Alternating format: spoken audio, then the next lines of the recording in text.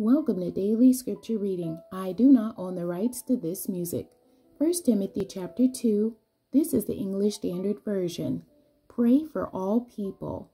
First of all, then I urge that supplications, prayers, intercessions, and thanksgivings be made for all people, for kings and all who are in high positions, that we may lead a peaceful and quiet life, godly and dignified in every way.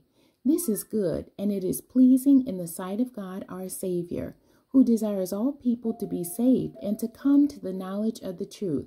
For there is one God, and there is one mediator between God and men, the man Christ Jesus, who gave himself as a ransom for all, which is the testimony given at the proper time. For this I was appointed a preacher and an apostle. I am telling the truth. I am not lying. A teacher of the Gentiles in faith and truth. I desire then that in every place the men should pray, lifting holy hands without anger or quarreling. Likewise also, that women should adorn themselves in respectable apparel, with modesty and self-control, not with braided hair and gold or pearls or costly attire, but with what is proper for women who profess godliness, with good works. Let a woman learn quietly with all submissiveness.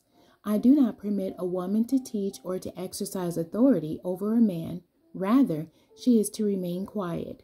For Adam was formed first, then Eve. And Adam was not deceived, but the woman was deceived and became a transgressor.